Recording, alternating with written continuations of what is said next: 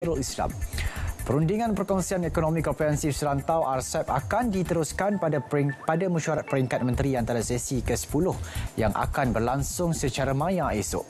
Menteri Kanan merangkap Menteri Perdagangan Antarabangsa dan Industri MITI, Datuk Seri Omar Azmin Ali bakal mengetuai delegasi pada perundingan RCEP bersama-sama 14 negara peserta lain terdiri daripada negara anggota ASEAN dan 5 rakan kongsi iaitu ASEAN FTA, iaitu Jepun, Korea, China, Australia dan New Zealand.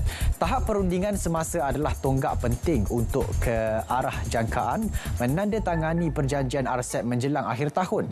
MITI dalam kenyataan menyatakan Menteri Ekonomi dan Perdagangan 15 negara anggota dijangka membincangkan isu-isu tertunggak bagi membolehkan perjanjian itu dimuktamadkan.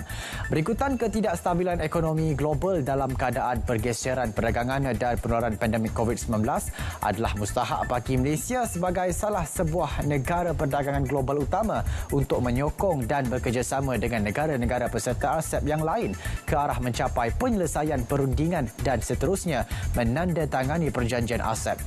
MITI secara konsisten telah berinteraksi dengan beberapa pihak berkepentingan termasuk industri, pertubuhan, masyarakat dan ahli parlimen dalam memajukan kedudukan Malaysia dalam rundingan berkenaan.